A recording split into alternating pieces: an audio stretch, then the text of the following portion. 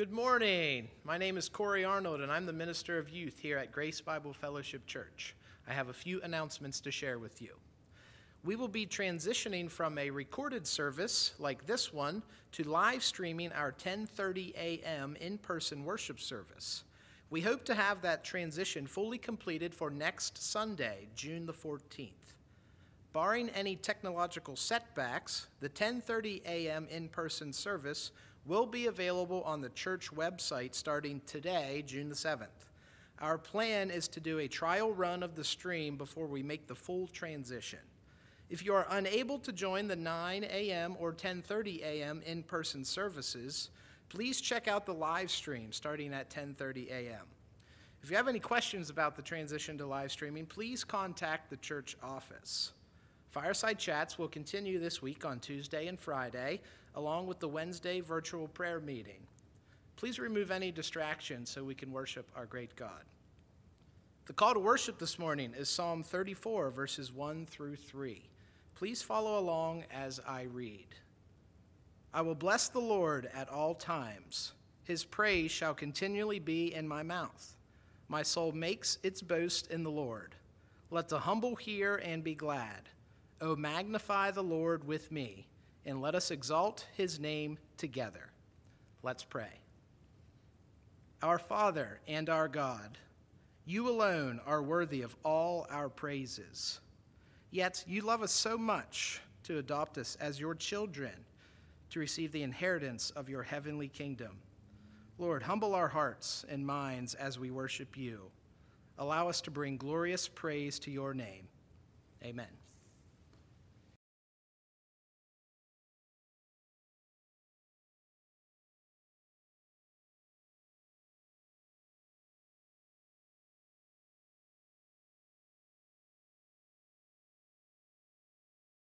Good morning, I'm Tim Radcliffe, the assistant pastor here at Grace Bible Fellowship.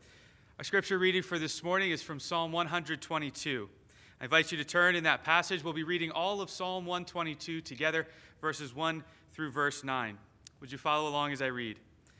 Psalm 122, a song of ascents of David.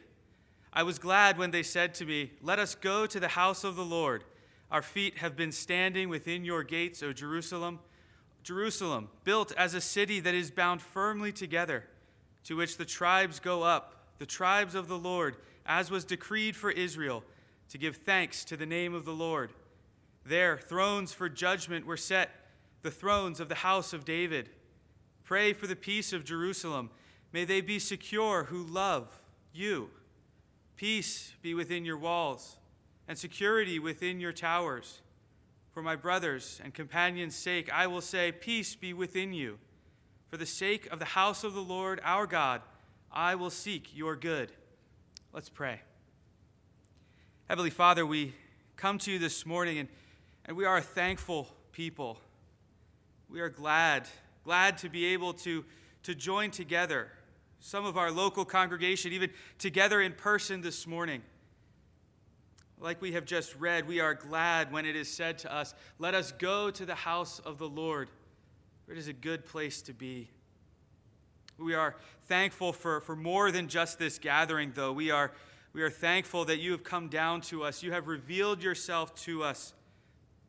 You have revealed yourself to us through your word and through your Spirit. We are thankful that you receive our worship not only when we are gathered together here in this building, but every time we come to you and we come to hear your word and to lift our voices in praise, you hear our worship. And so we are thankful to you. Lord, we come to you now, and we know that it has been a difficult time. We know that we have been separated as brothers and sisters in Christ from meeting for many weeks, and we know that this local congregation at least will not be fully back together again for weeks to come. We are grateful that we can worship together, whether that's in person or online. We can be worshiping together in spirit and in truth, but Lord, it is difficult for us as we come together and we know that we have been missing the fellowship of your people. We think of our dear brothers and sisters who have been going through even more trials than simply missing church services, those who have been sick, those who are continuing to face physical trials and emotional pressures. We think especially of those who have lost family members during this time. Lord, we pray that you would come and you would bring healing. We pray that you would come and bring comfort to your people. We know that we are a frail people. We are in need of healing, both physically and emotionally. Lord, we rest on you. We rest on your unfailing love and on the comfort and peace that only you can bring, the peace that you have promised to your people.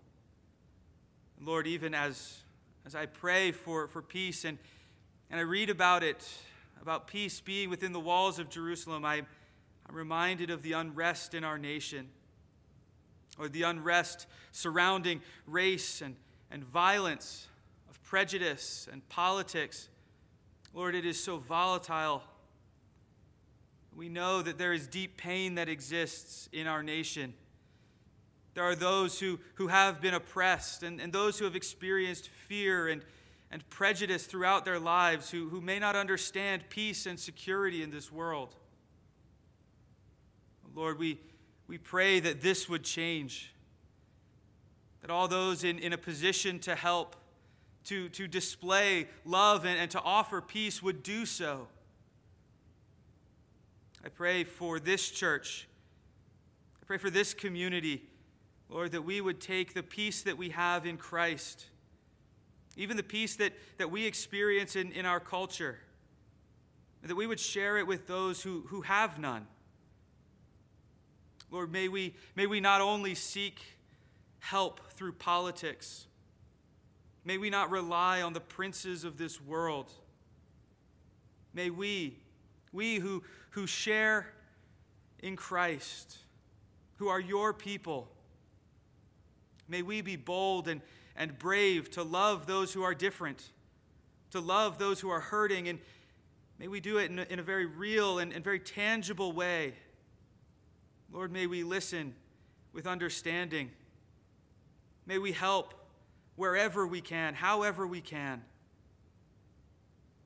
As we have read in your word and sung with our lips this morning, we pray now for unity and for peace among your people. But Lord, we pray that these things would not come simply to us, but that we then would take them to a world that is lost and suffering. So Lord, we rejoice that we can come to you and we can worship you, that you are God who is worthy of all praise, and that you have saved us and you have saved our lives and brought us peace with you. At the same time, Lord, our hearts break at the world that we live in, the brokenness and despair that is around us. So would you empower us? Would you empower us by the Spirit to be instruments of grace and peace and of gospel witness here in our community and also in our world? We pray that you would do that in us and through us, and we pray it all in Christ's name. Amen.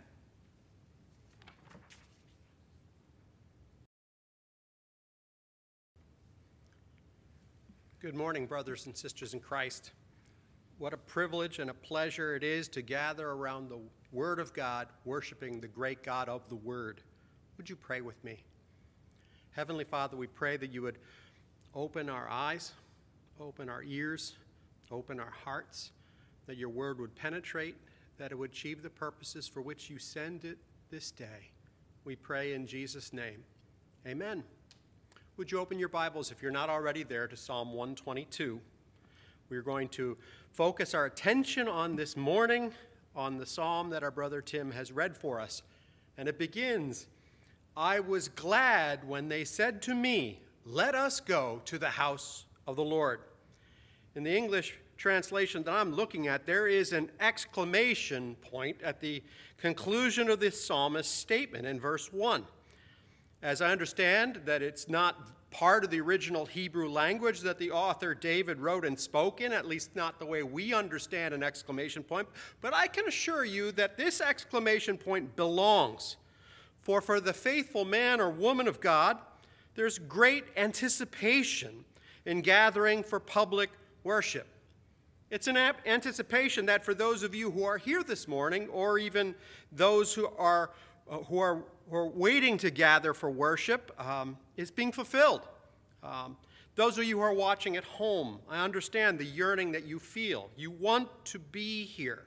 The desire to worship is there, but God knows your heart, and might I say, the desire to be worshiping together does not reach its pinnacle this morning. This is not the best for us. The best is yet to come.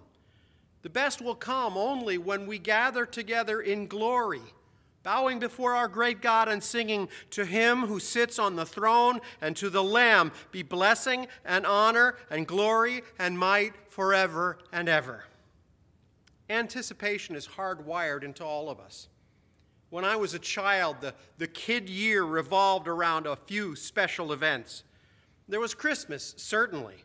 But closely behind Christmas, at least for me, was the last day of school.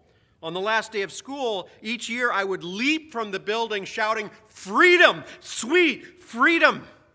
But there was another high point in any calendar year. It wasn't a set day on the calendar. It varied from year to year, but it was the day when my father would announce, "Let's go to Dorney Park. Yippee! Let's go now, let's leave right away." Maybe for some of you, you're thinking, okay, a trip to an amusement park might not seem particularly memorable. But it was to me because we didn't go much of anywhere. And Dorney Park was, for me, kind of like making a pilgrimage. Once a year, we would go. As a child, going to Dorney Park offered this great convergence of sights and sounds and smells, all of them delightful to my kid soul.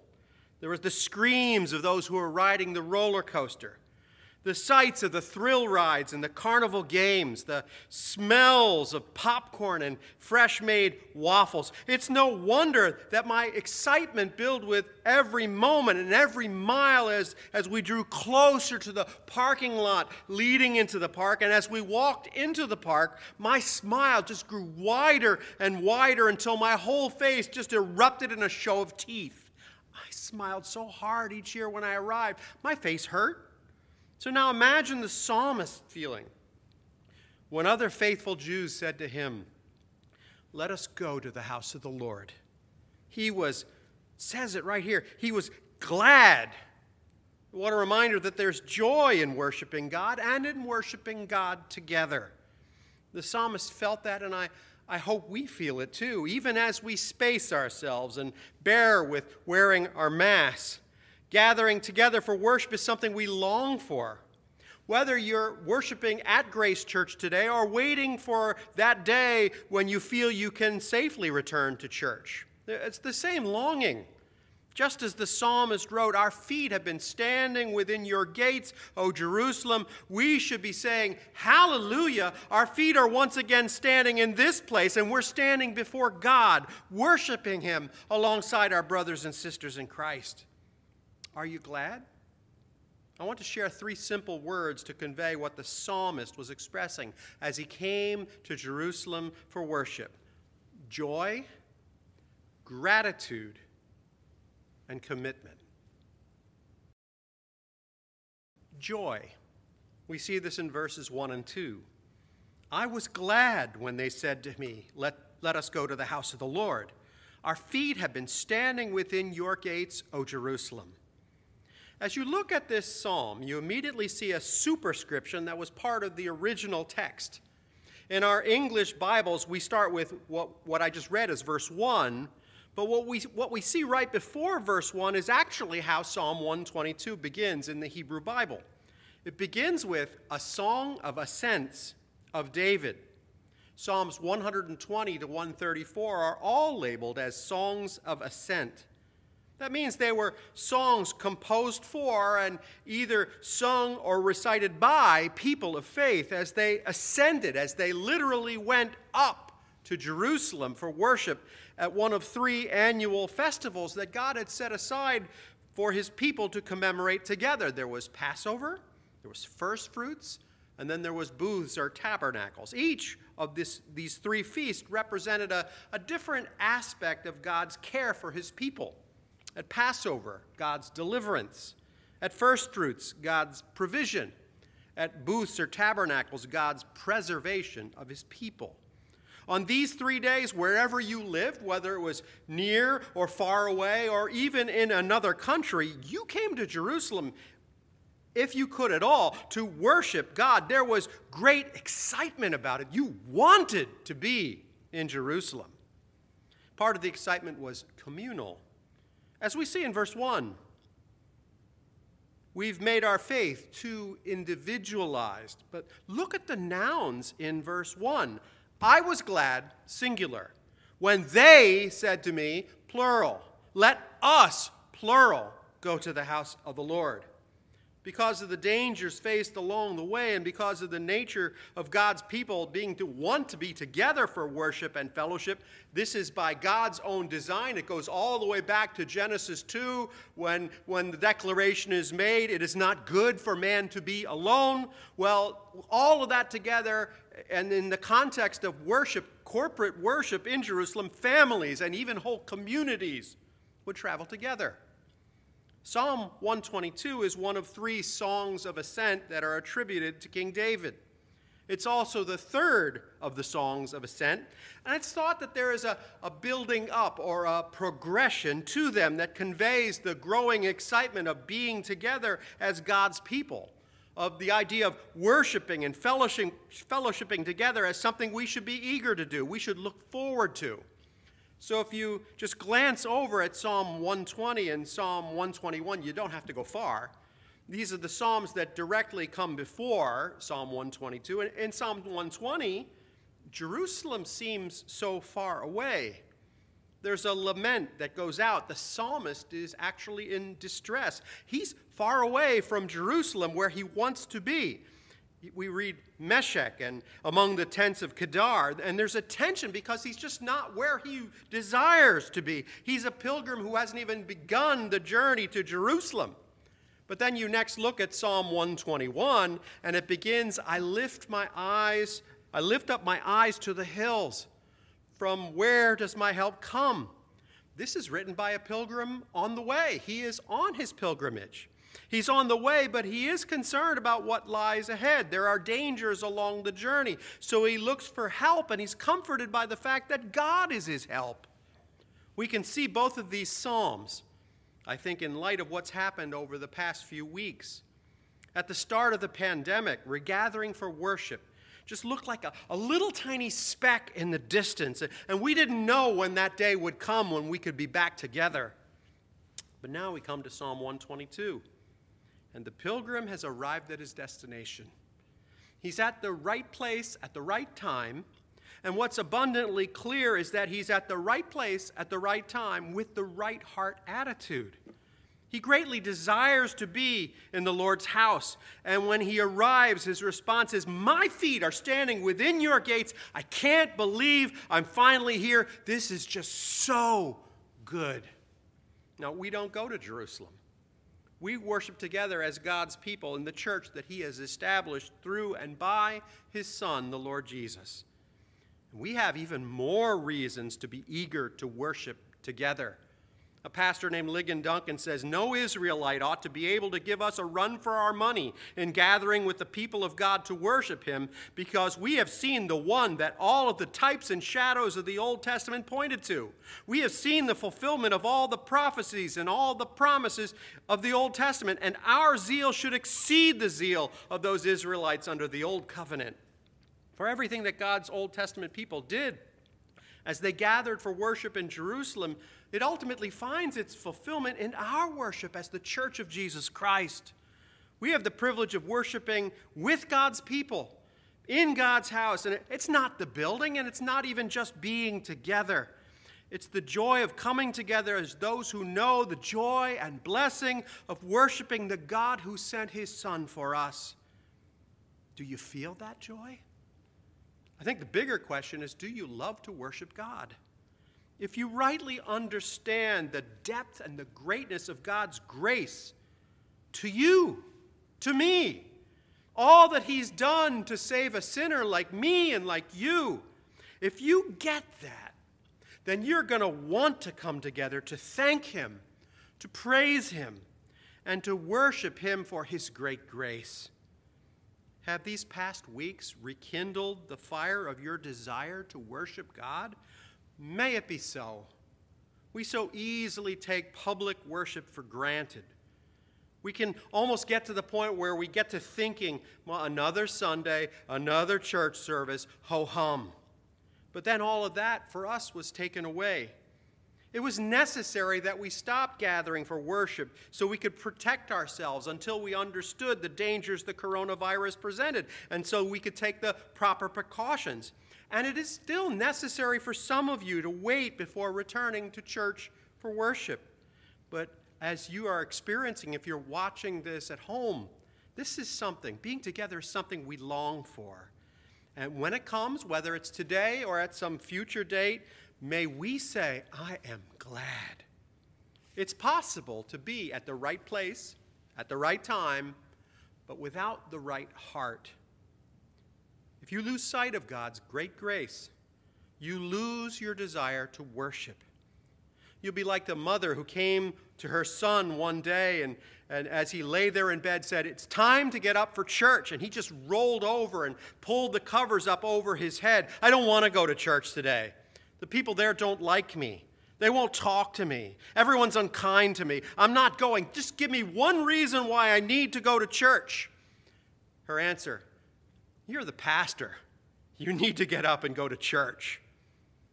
Stephen Lawson says it does no good to be at the right place at the right time if you do not have the right heart. So see the psalmist's heart. He says, I was glad when they said to me, let us go to the house of the Lord. And that word glad in Hebrew, it conveys rejoicing, it conveys delight, gladness, even laughter, a merriness that is connected with going to the house of the Lord. But the psalmist's joy is not focused so much on the place of worship, but on the person he worships. He loves to worship God. And so when others say, let us go to the house of the Lord so we can worship, he gets excited. Let's go. That's what it means to have the right heart. What makes the psalmist glad about going to the house of the Lord? Well, the same things that should make us glad Sunday after Sunday after Sunday. This is the place where we hear God's word preached and taught. There's delight in hearing from God, from hearing God's word. This is early, in Psalm 122 appears early in Jerusalem's history as Israel's center for worship. David didn't build the temple, Solomon, his son, did. So when David wrote Psalm 122, the center for the worship of God was the tabernacle. It was a movable tent, but God's presence was there. And so going up to Jerusalem to worship was fresh. It was a delight to go to the temple, to the tabernacle, where you would hear the word of God, the revelation of God through his proclaimed word. Well, there's also the joy of worshiping God, along with his people. That's a desire that we heard expressed in our call to worship this morning from Psalm 34. Oh, magnify the Lord with me, and let us exalt his name together. There in Psalm 34, the psalmist expresses the delight of being together both for worship and for fellowship. I think many of us have felt these last weeks like the writer of Psalm 42. As the deer pants for flowing streams, so pants my soul for you, O God. My soul thirsts for God, for the living God. When shall I come and appear before God? And just as the psalmist comforted himself in Psalm 42 with the words, hope in God, for I shall again praise him, my salvation and my God, we comfort ourselves with the assurance that we will worship together, whether today or in the future, and certainly as we bow before God in his eternal kingdom in glory. Attitude, which we see in verses 3 through 5. Jerusalem, built as a city that is bound firmly together, to which the tribes go up, the tribes of the Lord. as was decreed for Israel, to give thanks to the name of the Lord. Their thrones for judgment were set, the thrones of the house of David. There are things that make the psalmist a grateful worshiper, things that he only fully grasps once he's arrived in Jerusalem, and things that should cause gratitude to rise up in us too as we gather for worship. The psalmist specifically in these verses mentions two things for which he's grateful, even as he just marvels at the joy of having arrived here in the city. He is grateful first for unity. When David wrote this psalm, Jerusalem was still a pretty compact place, and everything was centered on the worship at the tabernacle. Worship is the central focus at this time in Jerusalem, and David writes about all the tribes going up, the tribes of the Lord, and they're going at God's command, and they come from everywhere, both Israel and abroad. Israel has 12 tribes. They don't all look the same. They don't all have the same accent. But the psalmist, he marvels as all of this diversity gathers together for worship. It is a marvelous thing, this family of God, all united because we are in Christ Jesus. Are you grateful that we aren't all alike, but we're all one in Christ? I love that about the body of Christ. You can go anywhere in the world and you will find fellow Christians. We can be separated by culture, separated by language, but we share a common faith and a common Savior. And this unity in diversity, for which the psalmist is grateful, is just a prefiguring of what heaven is going to be like, as every tribe and tongue is represented, all of us gathering around our great Savior, worshiping together for eternity. Shouldn't we get a start on that now? Why do we have to wait for then? We can be active in pursuing this unity that we share. There's a second thing that the psalmist is grateful for as he arrives in Jerusalem. He's grateful for justice. Jerusalem is where justice was enacted. Quite likely he couldn't get full justice elsewhere, but it was found here where the king ruled. Perhaps he's even referencing a very visual picture. Since justice was often provided at a city's gates, the thrones for judgment might have been right at Jerusalem's entrance, and he saw it as he arrived. But what the psalmist is most grateful for is that in the Lord's house, right is rewarded and wrong is punished. People are treated fairly, and that is what the church is to be. It's not perfect, for the church is still filled with sinners. But this is to be a place where we can know and share love and fairness and justice and forgiveness and genuine compassion and care, with the promise that when Jesus returns, the words of Amos 5, verse 24, will be fulfilled. Let justice roll down like waters and righteousness like an ever-flowing stream. As you come here this morning, are you grateful? Or as you sit home, even waiting for the opportunity to be together, but still worshiping God, the church doesn't close for you, despite the fact that you're not physically present. You're still worshiping. Are you grateful? What fills your heart with gratitude? We shouldn't need prompts to express our gratitude. You know, in 1 Corinthians 4, Paul had to chide the Corinthians into gratitude by writing, "What do you have that you did not receive?" Think about that. Everything we have comes from him. Stephen Lawson says, just think of what you would be if it wasn't for Christ. What would your life be like? What would you be without Christ? Where would you be without him? What would you be doing without Christ? You'd be lost. You'd be blind. You'd be deaf. You'd be dumb. You'd be dead in your sins. You'd be living for your job. You'd be living for sports.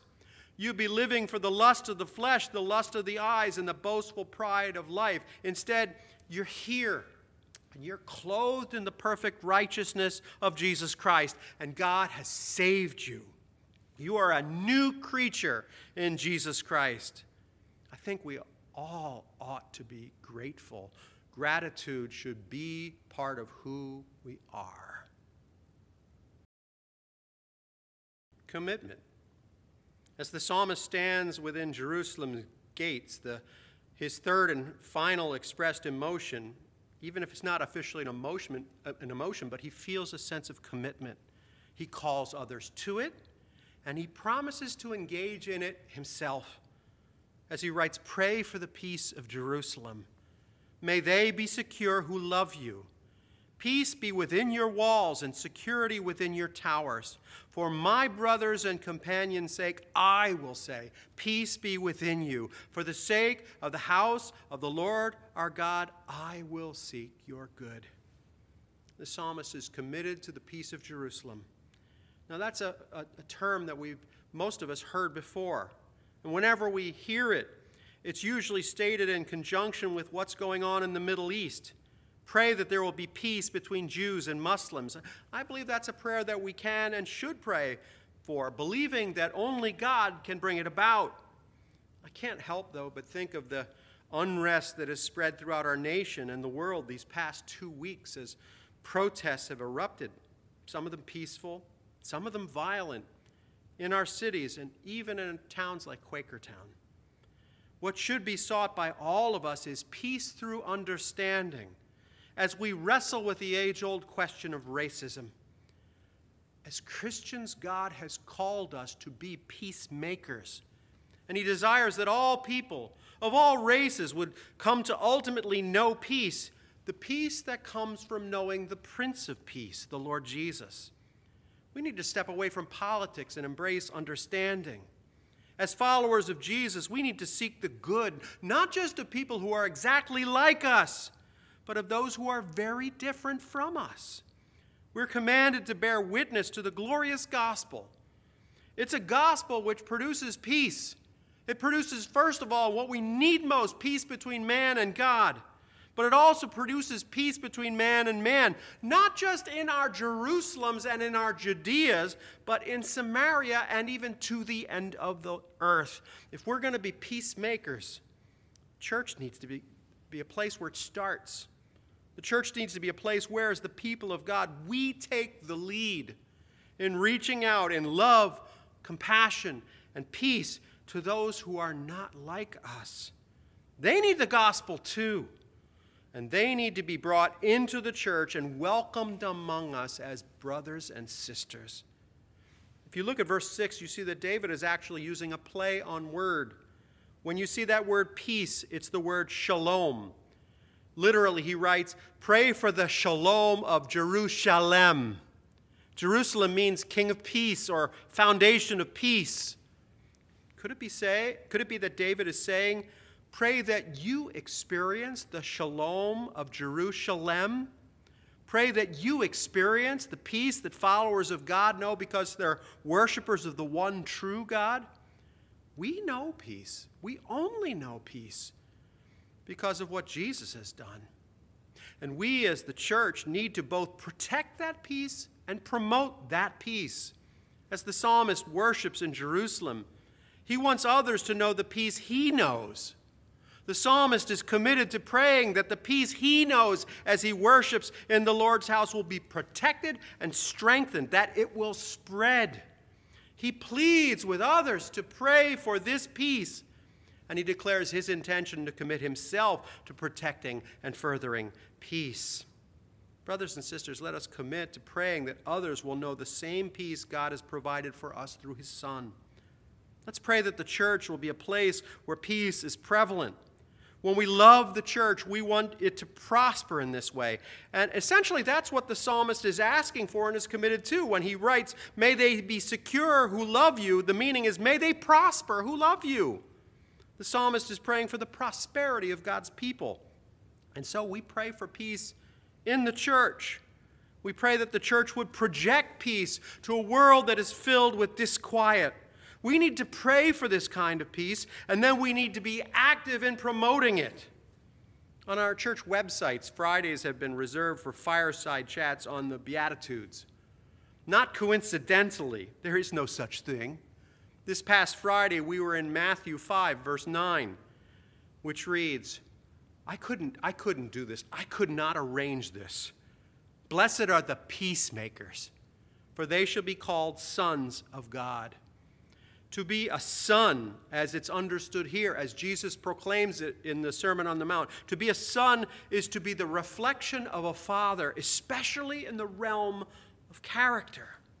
When the church works to promote peace, especially the peace brought about by the gospel, we reflect the character of God the Father, who gave his Son to be the peace that the world needs and to provide the salvation that supplies peace and produces peace. Do you love God? If you've tasted of his grace, you will experience the joy, gratitude, and commitment that we have read about this morning. To love God is to love worship and to love fellowship with his people. This kind of love produces action as well as anticipation that is realized when we come together. And when we come together, whether it's today or in weeks to come, may we all say, I was glad when they said to me, let us go to the house of the Lord. Is that the desire of your heart? I hope so. Let's pray. Father God, we thank you for your word. It is so powerful. It is so convicting. There were things here, Lord, even as I prepared to proclaim your word that I was convicted about. There are things that I need to change, areas I need to grow in, and I trust that'll be true for everyone. And we know it will be true because your word goes out with purpose, and the response to your word is not just to say, oh, I like that, that was entertaining, but there's something that you want me to do. Your word has to go deep in us, and it always achieves the purposes for which you send it.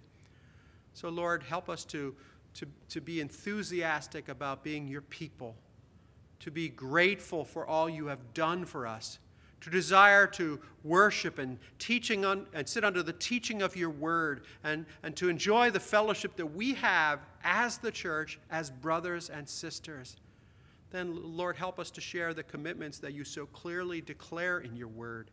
Specifically this morning, we were reminded that we are to be peacemakers. The church is to take the lead in promoting peace. May we do that. May we do it not in our own strength because we have none. We are inadequate, but we can do all things through the one who strengthens us. So may we get to work, and may we be a help, not a hindrance. Lord, we look forward to being together again by your grace and for your glory. This we pray in Jesus' name. Amen.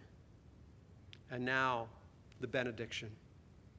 May the Lord your God, our help in ages past and our hope for years to come, may he be your guard while troubles last and lead you to his eternal throne. Amen and amen. God be with you.